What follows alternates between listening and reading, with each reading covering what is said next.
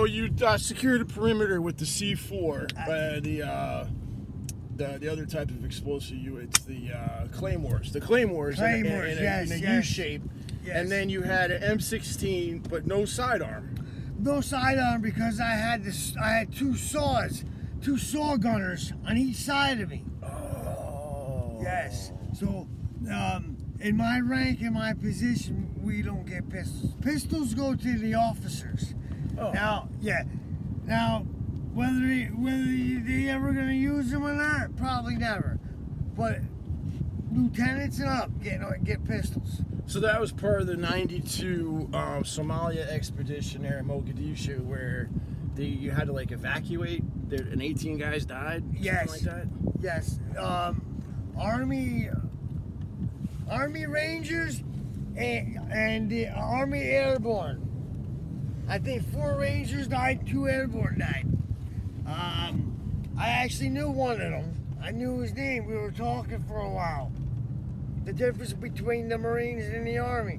And then not an hour later, not even 40 minutes later, it blew. His brains was all over the place. And I was right next to him. Damn, and then some lady walked up with a shotgun and you had your short burst take them out. And you were basically wounded at the time. Yeah, they have a religion, and they wear their turbans. Yeah. I don't care who they pray to, but they hate us. Yeah.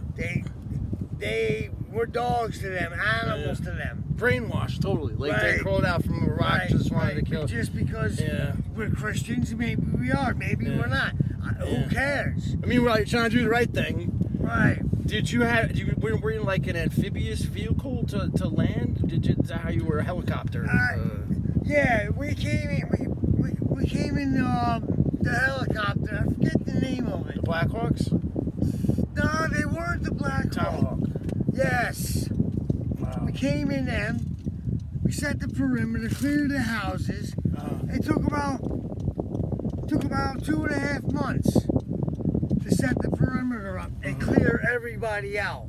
And that was before they had the modern GPS satellite reconnaissance stuff? They didn't have none of that. Wow. It was just by word of mouth. That's so amazing. So you had memorized a lot of hand commands and whatnot? All that. Yeah, one of the things I would like to discuss here, we can exit the vehicle too, is some of the elite special forces trainings where you see a lot of the soldiers, especially like in SNATs and certain types of Rangers and like Marines, where they have an example of how to defend yourself with bare hands when being attacked by this type of weapon, that type of weapon, knives, and we can continue that later.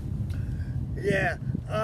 Also, on top of that, we're able, if they're pointing a gun at us, we're able to unload it and take the clip out. Nice. Yeah. Yes. Yeah. Yep. Yes, we did that. We did that day and night for 8 months. Wow. Yeah. Wow. Took somebody's rifle apart when they're pointing it at you. Wow. Yeah. Wow. And knife coming out that type of motion versus this. I'd love to see some of that repetitive memory there. Yes. You know what I'm saying? We'll do that when I'm not driving. Hold on. I can actually show you how to fight with a knife. Right. While I'm driving. Yes. Wait, multitask. Hold on. We'll do this later. We got to pull over.